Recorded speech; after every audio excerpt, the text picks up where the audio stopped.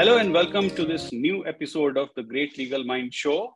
Today, I have with me a senior advocate, Ms Geeta Luthra. She wears so many hats and she has done so many different things in her life that the conversation is going to be really interesting. And so we'll be exploring different aspects of that as we move along. Please welcome Ms Luthra. Thank you so much, ma'am, for being here today. It's my pleasure. Now, in fact, when actually, somebody reads about you, there's so many facets that, one gets to see. So, I would want to know from you that, what all, kind of matters you look at actually. I know of criminal, I know of matrimonial, but there's so many of those, from the corporate side as well that you do. So, can just begin with, what all you actually do in a day's time. So I think the day has come when specialization is the key word, and pursuing or doing various fields is not what is canonical. I remember when in the medical profession, we used to see specialists. Oh, so-and-so is a pediatric surgeon. So-and-so is a heart specialist and a children cardiac specialist, pediatric cardiac specialist. We used to wonder, I said, in the law, everybody is a jack of all trades. And that's how it was when we started the profession.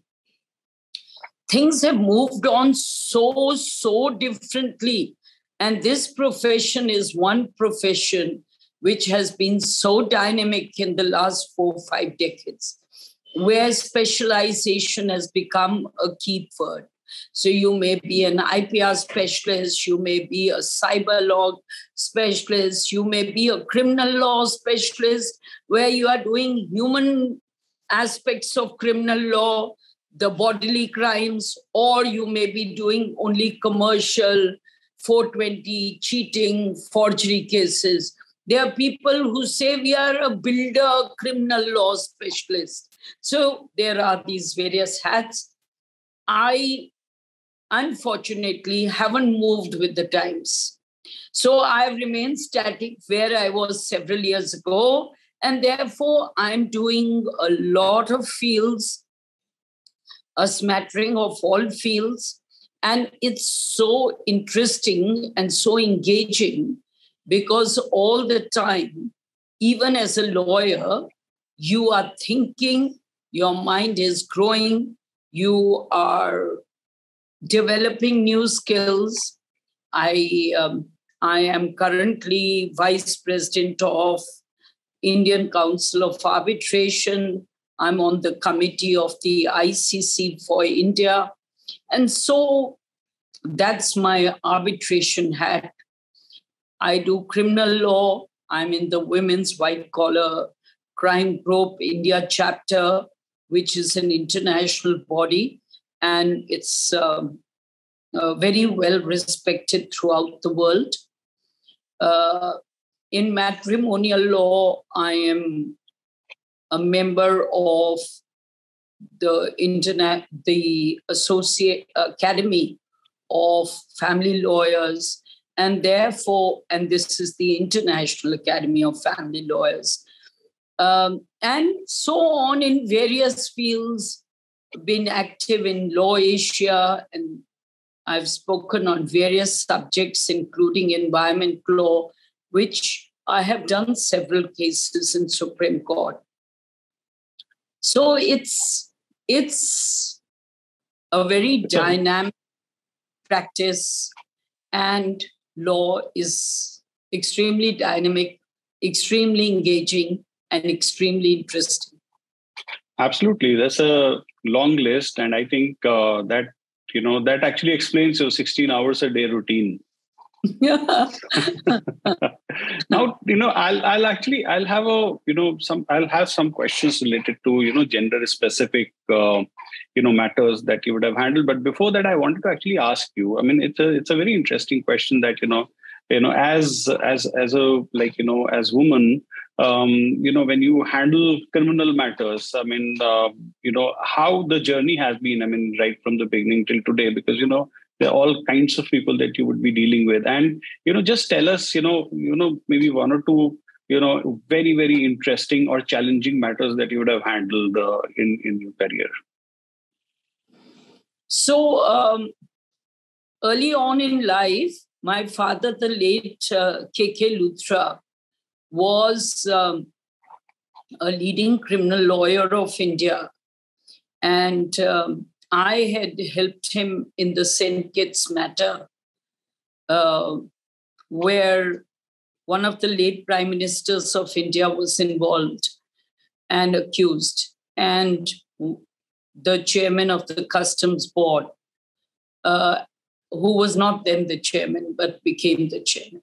So these, the matters, such matters, they will have a smattering of criminal law, of Prevention of Corruption Act, of kickbacks.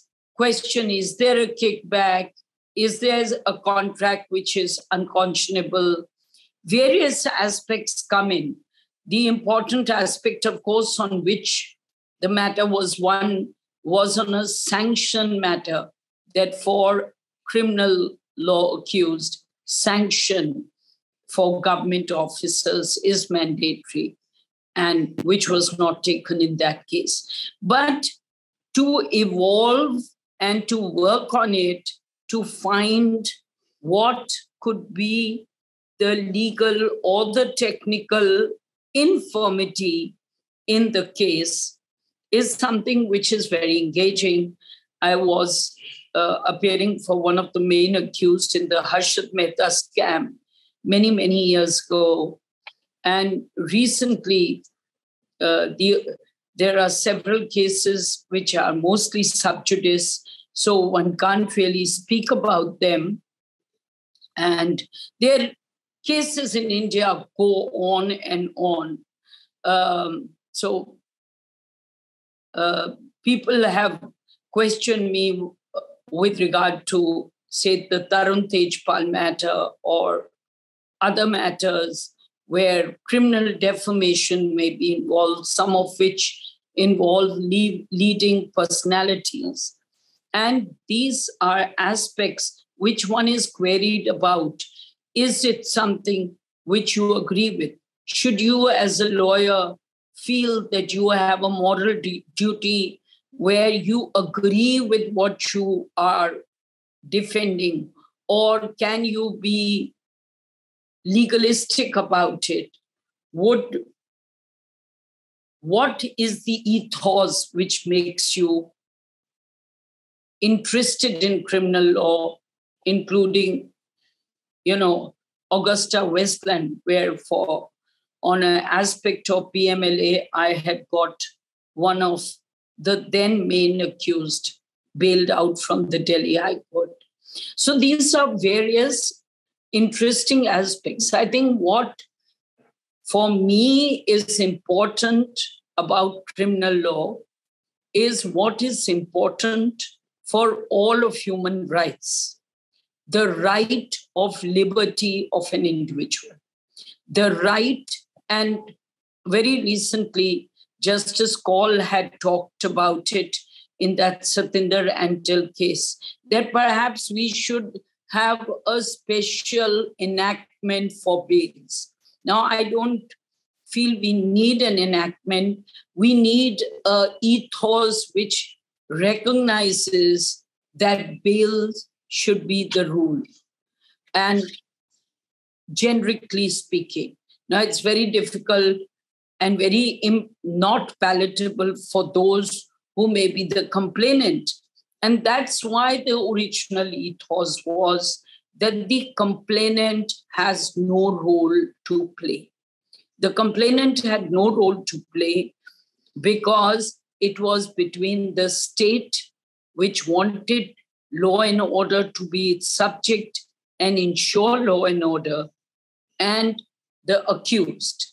But over a period of time, this has been watered down because it felt that the state may actually compromise on the right of the complainant for right or wrong reasons. It may just not feel as passionately about the matter. It may have other extraneous reasons where it may not prosecute as strongly as may be required.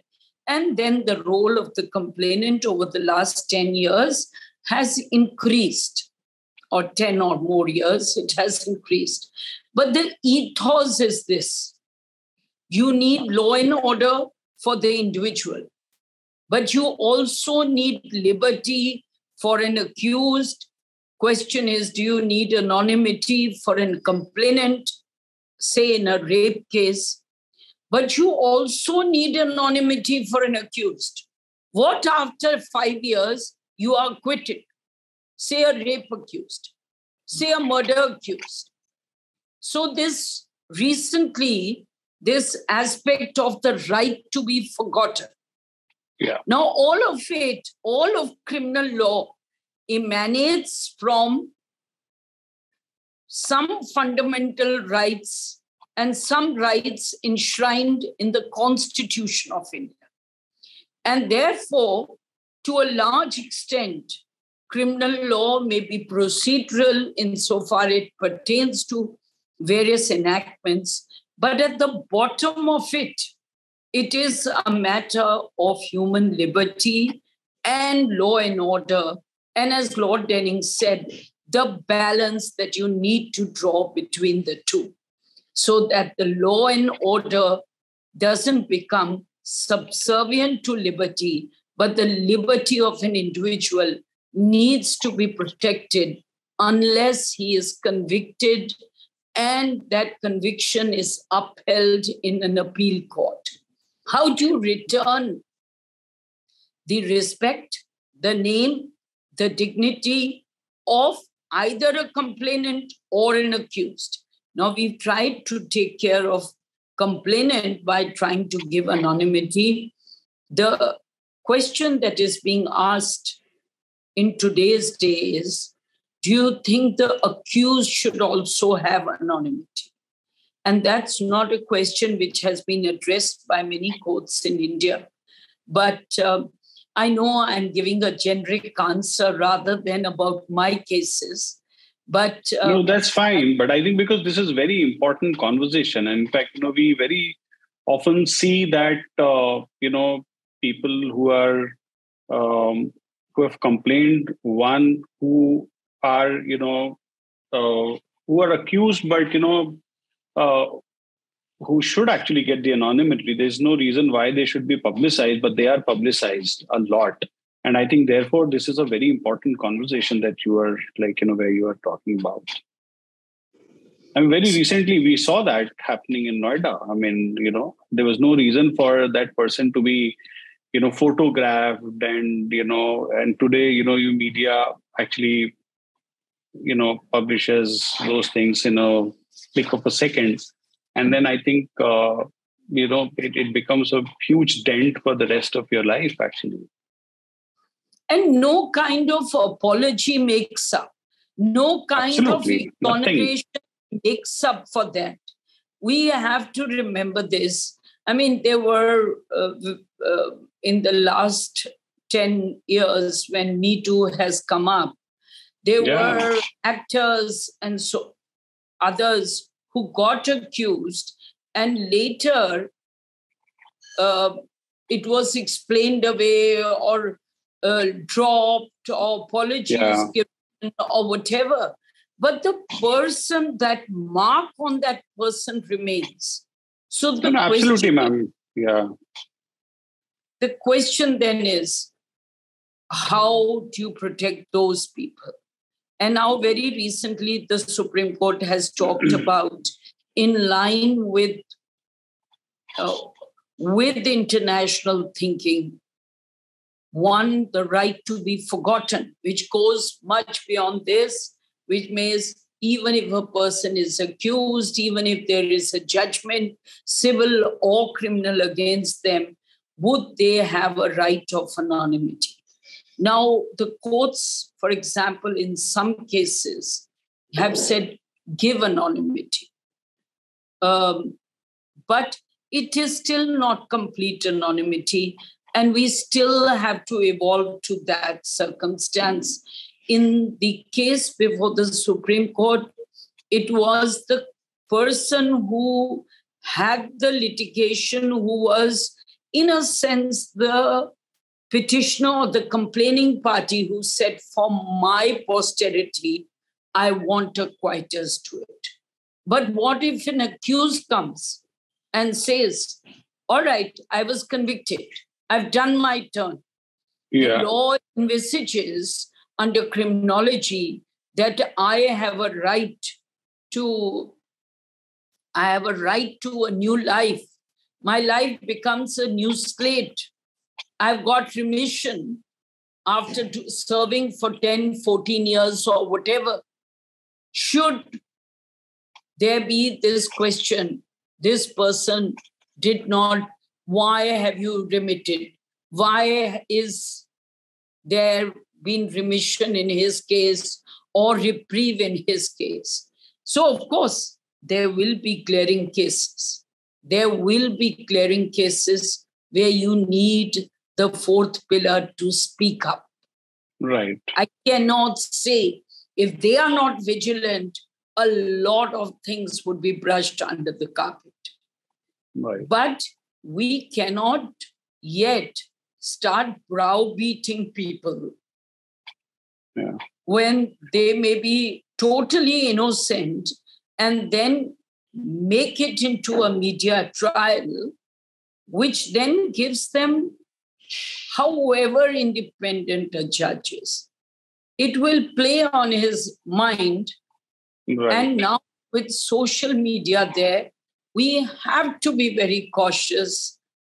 And so this is, of course, diverting to some extent from the subject. But what I'm saying is, how do you insulate a court of law from social media and sometimes the backlash of a social media so that he can do his duty dispassionately? And even if the person is wrong, assume a judge is wrong, can we do judge bashing? He may be right or wrong. You have a right of appeal. But can we do that bashing? Because then you are preventing that person from making a legal, dispassionate decision based on his file. No, absolutely. I think, that's a fantastic point. In fact, the thing that you talked about, Me Too cases where I think, there were a lot of people who were subjected to trials, but there was nothing really against them. I actually wanted to ask you a question around that. But I think before that, I wanted to check with you that there are a lot of conversations about, around, gender-based crimes. And I think based on that, I think we've prepared a very robust legal framework, which, favor women quite a bit. We created a lot of laws that support women. Do you think that legal framework is good enough? Because, I think, it's a very delicate balance. I mean, there's always two sides of the stories. So let me just ask you first, from the point of view of women, that, do you think the laws that exist today are good enough to kind of, support women? So what good is a law if it does not deliver? If it takes 5 years to deliver,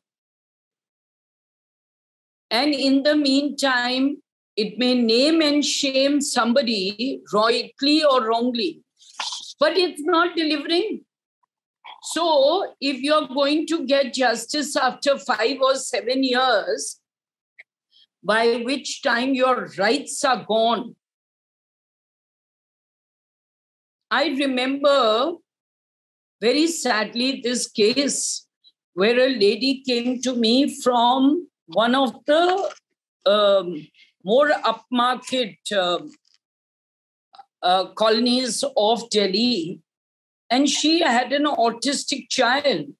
And she said, when will you be able to get maintenance? I don't have parents, and I'm married to this person who's extremely financially well off.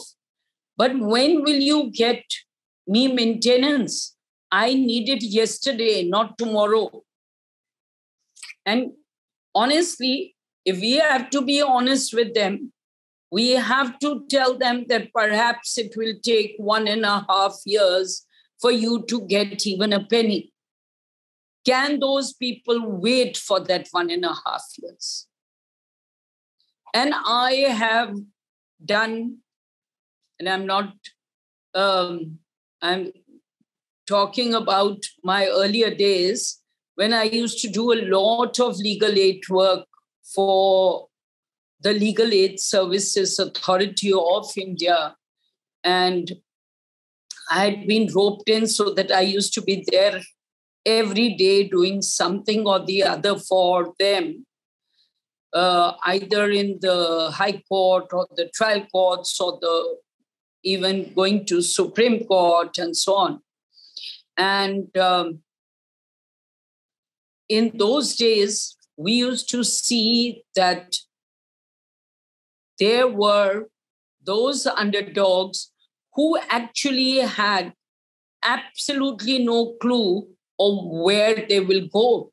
Now, what use is law to them if what they are going to get is after 5 or 7 years when they will be destitute and sitting in some ashram where they may be having molestation happening to them.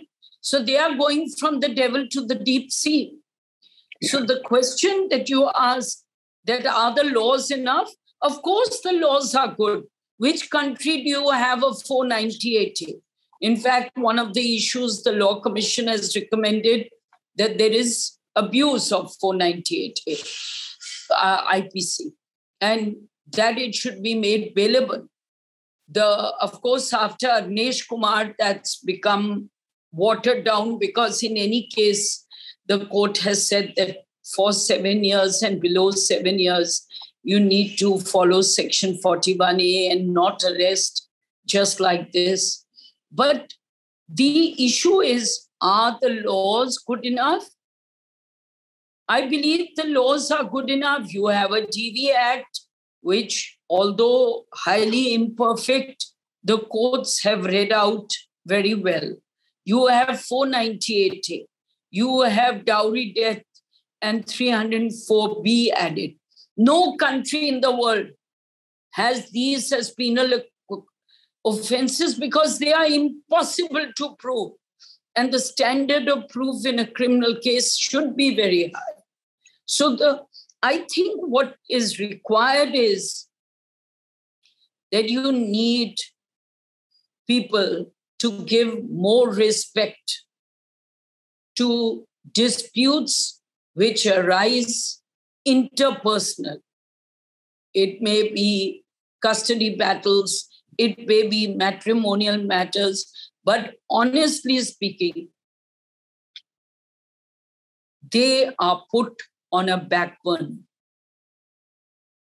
If you are not going to get your first hearing for 6 months, then it's no good.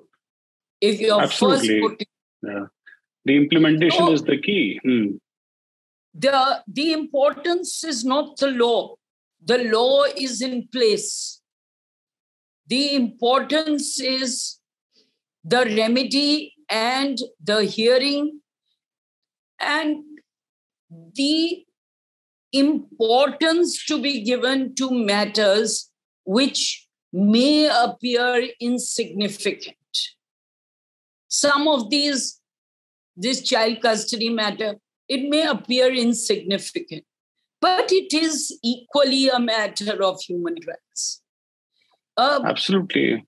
Maintenance matter, we see, oh, it's only maintenance. But for that person, it's important. Equally important for the man.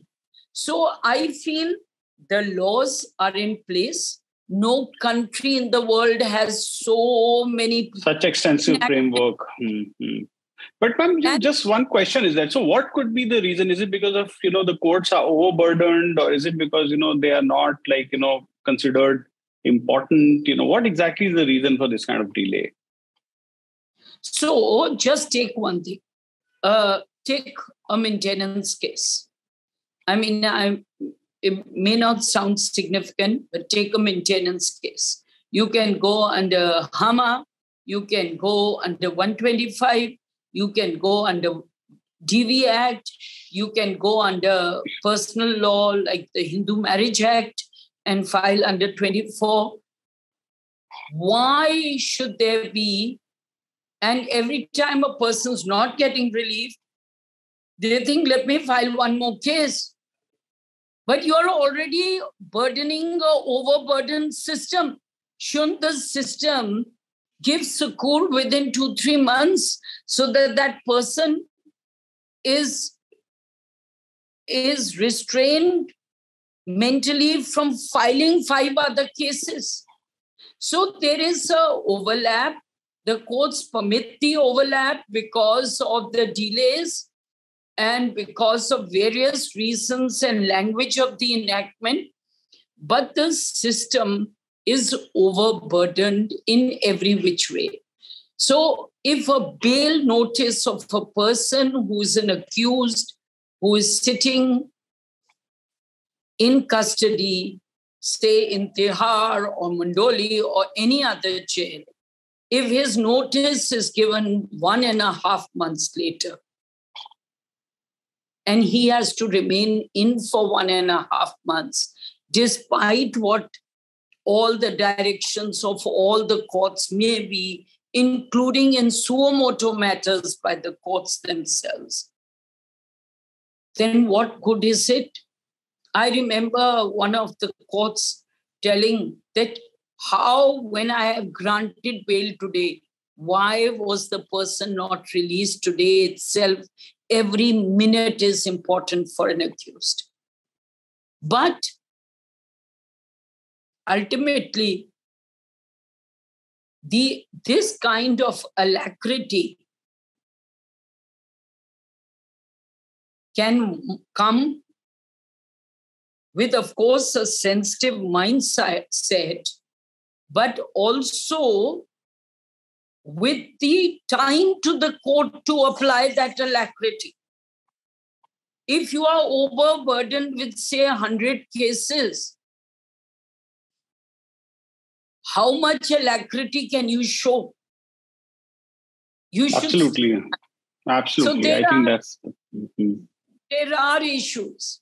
But if your question is, are there sufficient laws? My answer to that is, I believe that the laws are more than sufficient, more stringent. Even the criminal laws, whether it's rape, whether it's 304B, much more stringent than in any part of the common law world where our criminal jurisprudence is based on the penal code, on the principle that liberty of an individual is important, and that the standard of proof has to be very, very strong for any conviction. Okay, let me ask you now another question, which is different from this line of question, is that I think the area you chose is otherwise totally a man's bastion. And in fact, when, I'm doing my series of, talking to lawyers, I always, try to find women lawyers who I can actually, get on my show and interview. And it's difficult to find. And my team actually always tells me that, look, you have to do it. So, but, it's difficult to find women. So, I mean, I just wanted to ask you, this is the situation today. So, when back then you joined the court practice and all of that, how, difficult or easy it was for you at that point of time? So if I look back, it must have been a difficult journey. But I was such a fighter that for me, it was just the passion of the law. And I think as a child, and my father was very keen, I joined the administrative services. So I even thought I'll give the exam, clear it and show him that I can do it and get back to law patient in my own way. But it so happened that after the prelims, I got admission to Cambridge. So I dodged that one. But I would do little cutouts when I was 7 years old because my father, who was a criminal law lawyer, his name would be in the paper or his cases almost every other day in the evening news. And I would do these cutouts and do a scrapbook, which of course, I don't know what happened to it and where it went, except that it served its purpose, that I wanted to be passionately a lawyer. My father was equally passionate that I will not be a lawyer because he knew that this profession was not for women at that time. And my mother, of course, was completely supportive what I wanted to do. She said, if it's law, then it has to be law. But there were no successful women lawyers. And it was others. And I must say that even though the courts were kind to us, there was and has been a mental block for making women judges, for appointing women as judges.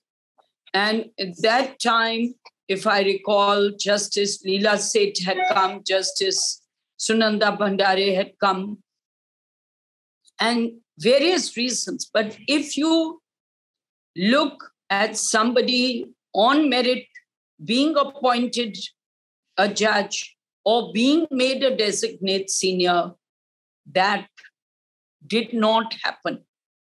That did not happen. And if you're a lone voice, you are not the kind who's going to keep saying, instead of doing your work and proving yourself, which in any case is itself others, or even doing what you are passionate about, helping people, helping those accused, those criminals who are in jail, helping them out. You are not concentrating on saying, no, give a percentage to women, remember gender issues, do this. You're just doing your work and you're not thinking. Because if you're going to have a chip on your shoulder, then that chip is not going to leave you very satisfied or happy, or is not allowing you to pursue your passion with the integrity and with the determination and grit that you want to. Absolutely. Now, you are a family of lawyers, okay? So what's your usually dinner table discussion that really happens? And let me ask you another question that, what if, some of you were lawyers and some of you were not lawyers? Do you think that the conversation could have been more interesting or less interesting on your dinner table? So the conversation on our dinner table while I was a child was a lot on politics, on what's going around us in India or abroad. That was the conversation. My mother had been a professor in Lady Irwin College. She had been academic and had given up her career for the children. My father was a lawyer. Slowly over the years, some aspect of law may creep up or it sort of makes its way into the conversation, even if you're sort of trying to say, make sure. So we have 2 surgeons in the family and so on. So they are overpowered by us. So they said, if you can't beat them, join them. So they also get into some aspect of but the essential conversation used to be about human rights and about protecting human rights. And my father used to fight for the cause of everybody who was out of power and a lot of leaders and you name it, and he was doing their matters. And so it used to be about protection of human rights, and about politics in general, without anyone being in any political party or having a particular following. One of my father's colleagues who influenced me was in the Socialist Party, and he was with Dad for about 40 years. So that discussion with him used to be, and with lots of leaders. We used to, our dining room conversations, father was very social, so we would always, home was full of visitors. Now with me being a working woman, it can't be full of visitors because you need someone to hold the backup so that you can serve the food if you are having so many visitors, or be sociable. And if you're not working, you have to call it a day. But the conversation's been interesting. My father was very literary, was very fond of Persian poetry. So we would have that Urdu and that music. Both parents were very musical. The children are tone deaf probably. But we had all that in our lives. And the discussion was a lot around sports in its own way. They were both sports people, both my parents. So were you. Well, and you still are to some extent, yeah? So was I. And I and my sister both played hockey for Delhi several years. So was I. And that's your parental value system which gets trained. So my father would leave the courts and come to the National Stadium to see us play. And that, I think, is somewhere some of us fail when we become such heavy-duty professionals. But I'm fortunate that my daughter's extremely fond of health and fitness. And so, but it's not because of me, it's despite me. That's all I can say. But yes, sports has been something which I think it is very important for an overall development of personality. And I think it makes you learn to win. It makes you learn to lose. It makes you learn to be fair player. And all these are qualities which we as professionals need to imbibe. So if we learn them on the sports field, and I think in that sense, team sports help more than non-team sports. Something like hockey or football or Absolutely. basketball or volleyball. But sports a big teacher. Yeah. Yes. Absolutely. So my last question to you, ma'am, is that, what makes you happy? What makes me happy? Well, talking to you is making me happy. Thank you very much. Thank you very much. But, it's been a pleasure speaking to you. Great conversation. So many things that, I learned during the conversation. And, I look forward to, doing it once again, because I think there are, so many things that are to be discussed, which we could not encapsulate in such a short period of time. So thank you so much, ma'am. So let me just answer it with one more line of what makes me happy, in addition to talking to you. So what makes me happy? I thought that was the ultimate happiness. So please go ahead. So getting justice for people, getting a fair deal for somebody who has been wronged gives me happiness. Spending time with my family gives me a lot of happiness,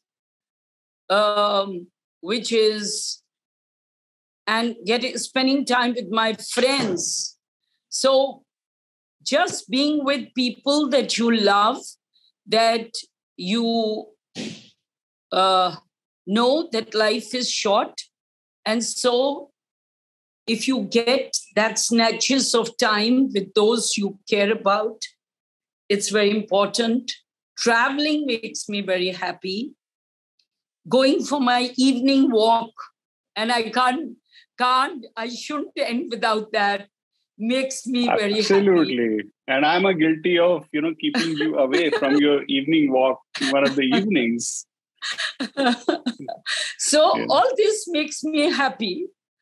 I think spending more time on some extracurricular sporty activity would make me even happier. But the hills make me happy. Beaches make me happy. So there's a lot. I think there has to be a sense of satisfaction and fulfillment, both personally and professionally. And I think that's really what is satisfying. Super. Thank you so much, ma'am. This was amazing and it was a great conversation.